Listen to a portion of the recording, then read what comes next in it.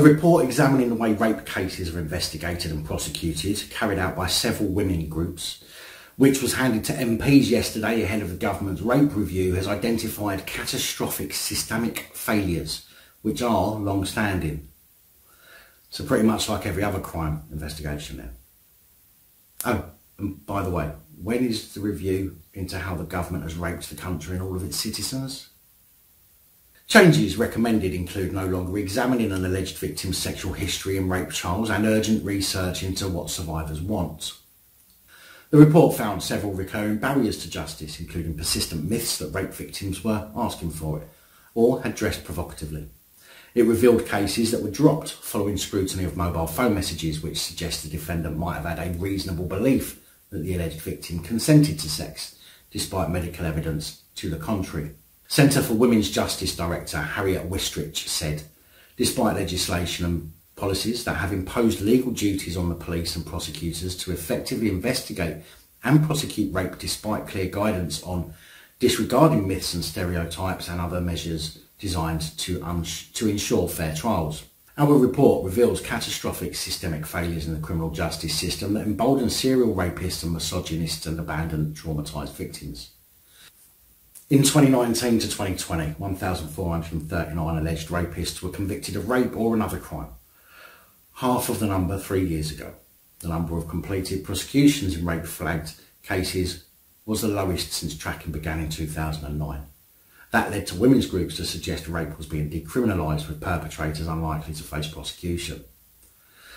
The report also recommends stronger leadership on sexual offences within the police and Crown Prosecution Service, specialist support for marginalised women, and the creation of a ministerial post to focus on serious sexual offending.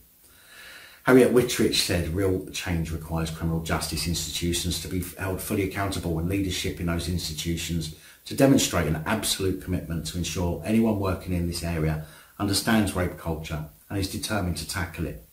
But surely criminal justice institutions should be held fully accountable over all crime investigations and not just rape. Those people in those positions should all show absolute commitment and should be punished if they fail in any of those duties.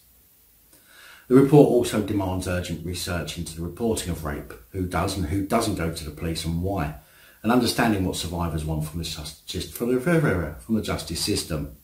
The report stated that it can feel as though the repeated commissioning of these reviews and inspections is a way for government and other authorities to indicate concern while never following through with the action and resources needed to make change. No shit! That's a classic move by these institutions. Every now and again they do something or say something to make it appear that they're doing something by throwing someone under the bus. But in most cases completely, that's a classic move by these institutions. Every now and again they do something or say something or throw somebody under the bus to make it appear that they're doing something, but completely ignoring the vast majority of issues. Now, I'm certainly not knocking a report into the rape situation within criminal justice. It's a horrific thing to go through and to be accused of, but everything the report outlines are things that should be occurring already.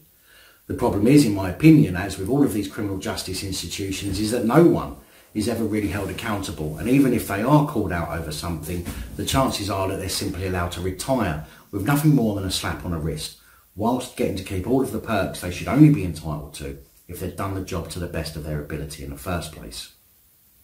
Big thank you to channel supporters, especially these guys. Your support is of course truly appreciated. Please don't forget to like, share, comment, and if you haven't already, please subscribe. Let me know your thoughts in the comments, as I know many of you will, and until next time, stay safe, look after each other, film the police and other officials.